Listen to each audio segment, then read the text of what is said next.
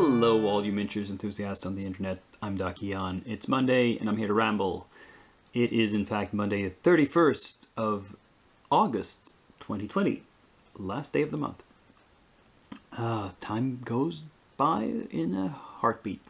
Anyway, we're looking at the Moonies, or perhaps it's the Cult from Midsummer.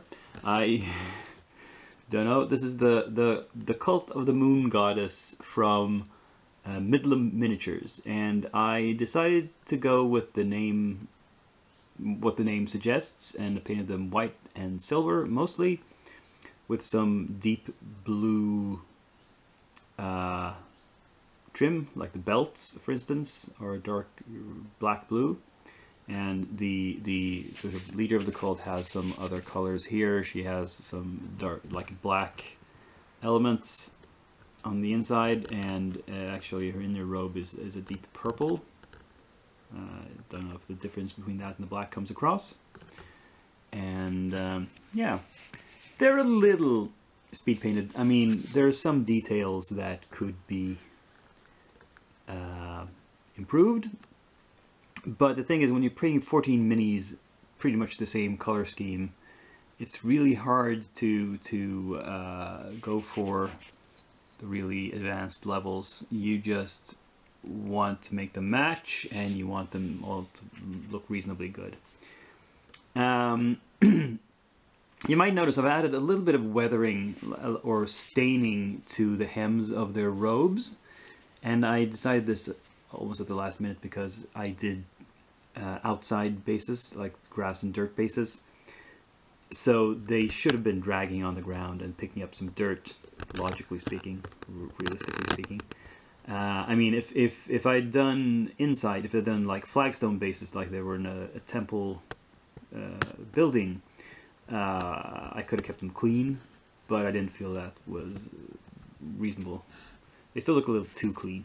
I could have done more with the weathering. But anyway.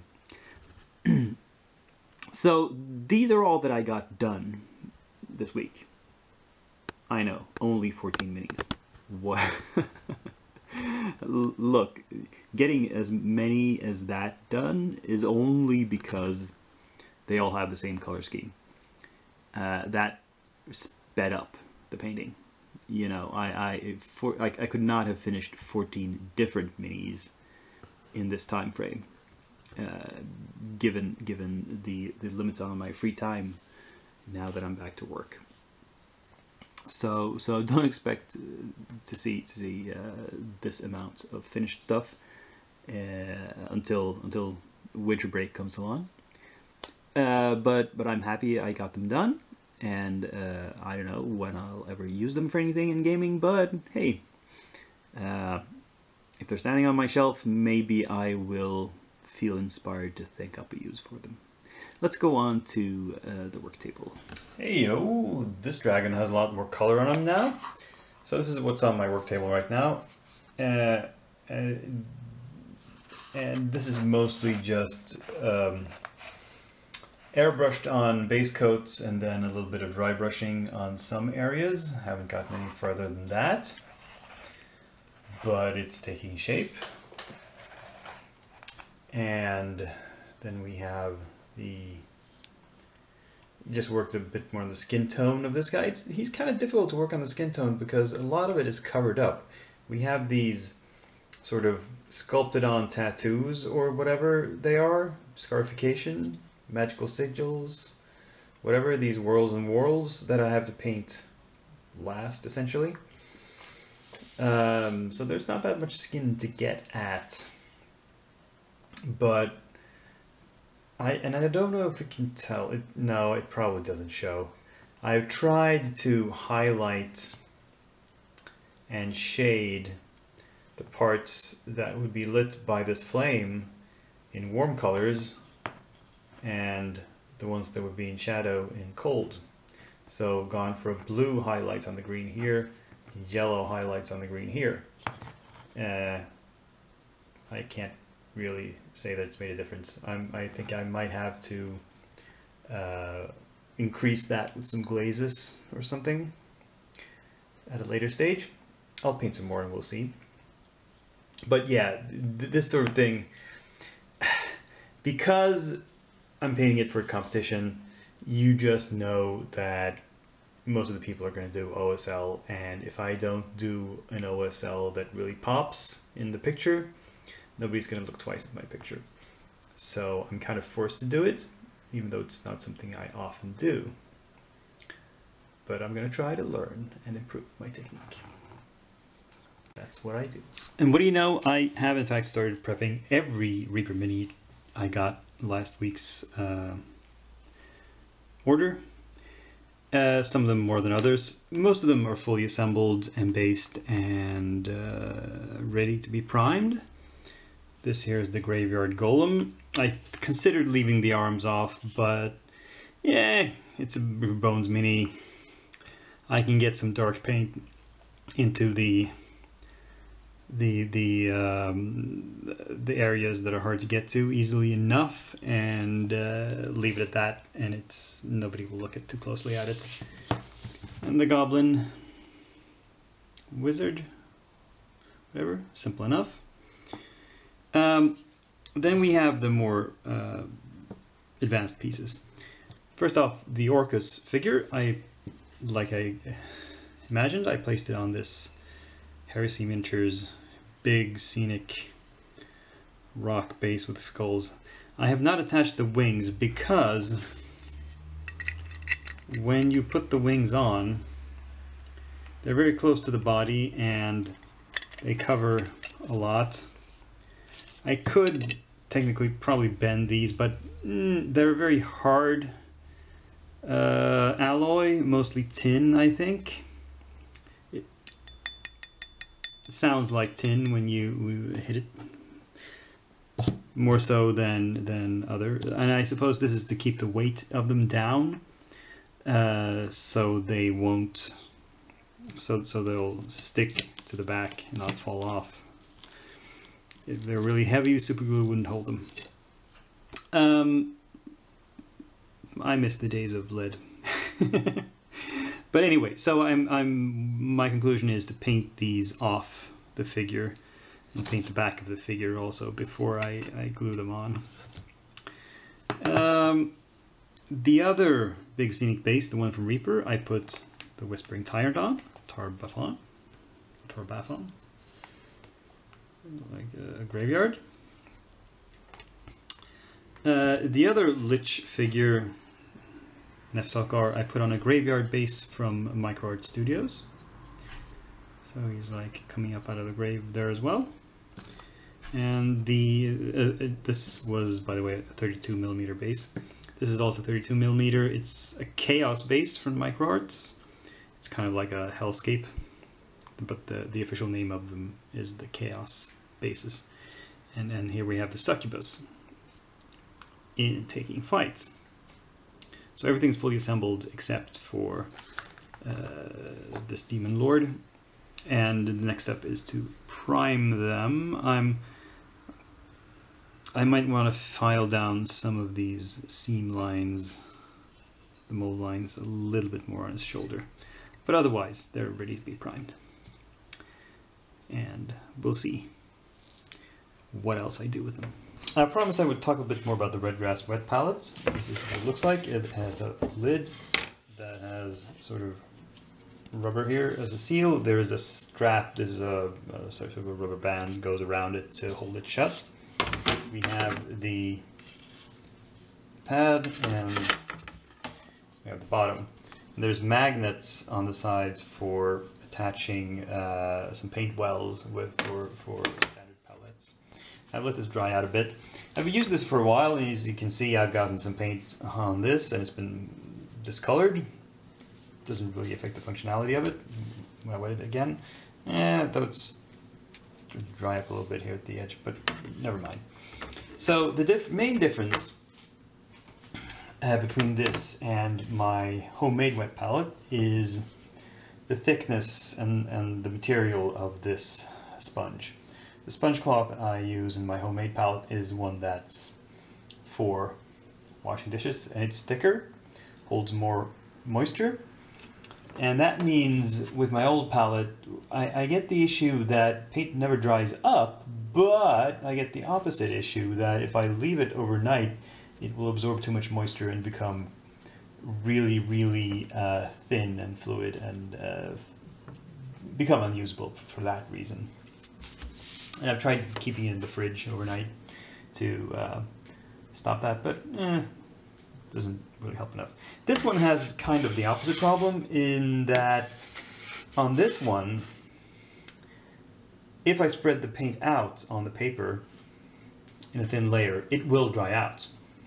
I need to keep it collected in a sort of pile of paint to keep it moist, especially if because it's thinner, the moisture evaporates quicker, which means if it's a hot day, I need to rehydrate this much more often than my old palette, like every couple of hours. But otherwise, it works fine. It works exactly as a wet palette should. It works as intended. You know, there's other slight difference in the use of it compared to the one I made myself, but that's something I can work with and learn over time and improve my technique of using this. But right now I'm going to put this aside because I'm a little bit leery of using it for everyday use because of the special papers I have to buy. And if I were to use this heavily, I'd go through like 2 of those a day. So, because I use a lot of different paints, a lot of different colors, because I'm painting several minis at once. So I need to swap my palettes often.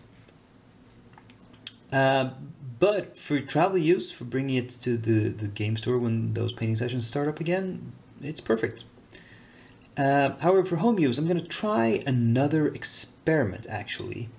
And I'm not going to say any more. You'll just have to tune in again next week to see what I was talking about. For now, I'm putting this in storage. And might come back in later.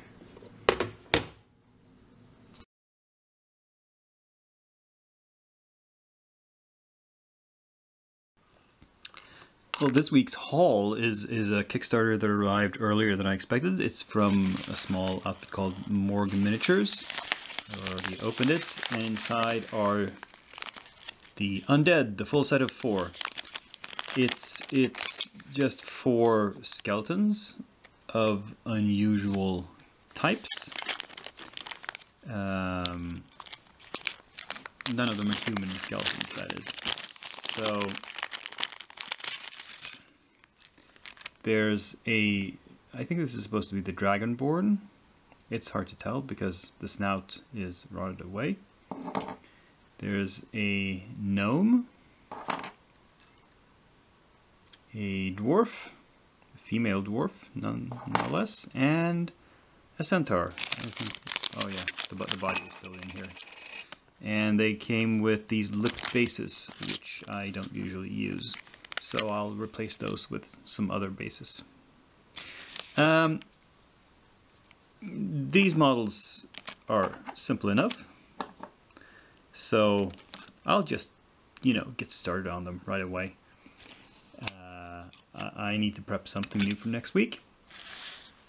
And I have one more project lined up that I want to do. I opened up this model. I bought a few of these big metal Reaper monsters a while back, some months ago, and I'm curious about the burrowing horror. So the burrowing horror is essentially a bullet. It's a land shark, and it comes with a head in 2 parts, and it has 2 claws and a fin. So it's like that. Now, the funny thing is, so it's just the head and the forepaws just breaking up out of the ground. So you have to base these somehow. I'm thinking I need a pretty big base, so I've got this round sort of wood base, and I think it'll be kind of this looks kind of balanced. But I need to build this up. I need to make it look as if there's a tunnel through the earth that this is coming up out of. And I'm not sure yet how I'll do that. How to make that look good. Do I want to make it one hole that all of this is coming up out of, or do I want to make like 3 separate holes, like this ground in between here, and the claws are breaking up separately from the head? That doesn't make any sense realistically, but it's how the model would seem to work, unless I placed the paws really close to the head, maybe. Like that maybe is more realistic because it's like digging. It has the hands in front for that reason. It looks a bit cramped and not as visually interesting, but well, I'll think about it. I'll work on this until next week. I'm not even sure I'll come up with something quickly. You know, I'm taking suggestions. I'll do some research, see if anybody else on the net has done this model somehow, and we'll see what I do. It might be a long-term project, like so many others I'm working on right now. But anyway, that was it for this week. If you enjoyed it, click like, give me a thumbs up, subscribe, comment, share, and be back in another week for even more ramblings. Same day of the week, same channel, same Dakian, who is now signing off.